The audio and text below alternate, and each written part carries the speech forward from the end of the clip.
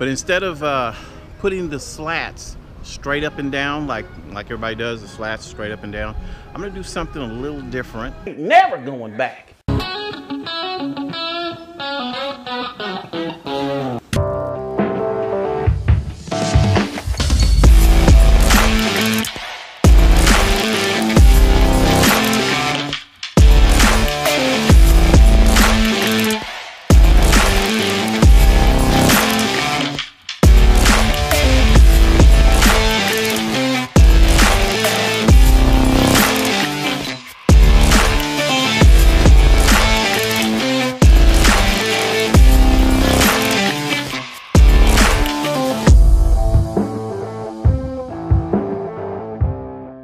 Today I'm out here, I'm working on a project for the investment property that we have, and kind of spruce it up a little bit, change the front of the house, make it look a little different. Today I'm gonna make I've put some posts in the ground over there and made a frame for a fence, a little short 4-foot fence that divides the two neighbors. So, but instead of putting the slats straight up and down like everybody does, the slats straight up and down, I'm gonna do something a little different, and I want to show you how I made it. Like, this is gonna be the inner wall, this right here. And if you notice, these slats, they're not straight up and down, they're going kind of in a slanted way. And I want to show you how I'm doing that, because I always want to do something different. Sister Cowgirl says, hold on, this camera's not steady.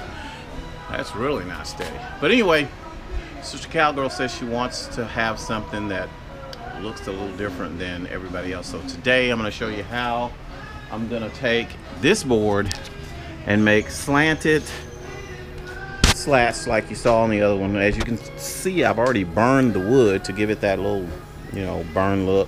But you're not going to see this part anyway, because the slats are going to go over the top. But the reasoning that I did that is so that, you know, over time in the heat and the cold, wood kind of, I'm gonna put the slats real close together like that, but over time wood seems to kind of open up a little bit. So when it opens up, you won't see white, you'll see something that looks just like what's there. So we're gonna get started. I want to show you how I make the slanted wood. Check it out. So never know, you may want to do this yourself. All right. Okay, the first thing you want to do is find some wood that will go slanted. You're gonna put it, instead of putting the wood straight up and down on the board like this, you're gonna take it and slant it. I've already cut one little piece and put it up against it like that. And the next thing is, you're just gonna trace the edges from here to here and over there from there to there. And that's it. Then you start going all the way down the line just like this until you have a board that's finished like that one over there. So here we go. Check it out. This is the way we do it. Okay, the first tool you're gonna need is a pencil. Gotta have a pencil. Line it up. Make sure that this is covered from this end to this end. Take your pencil, go to the bottom, line up with this, and you're just gonna trace it. Get the edge. Go to the next side, do the same thing. And then when you turn it over, there's your line. You can see it, there's your line right there. And on the other side, there's your line right there. Kind of hard to see because I've already burned it, but your line is going from here to here. And then you just cut it off. So here we go.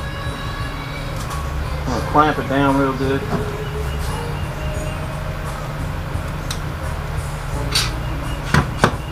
Make sure your clamp's out of the way. And make your cut.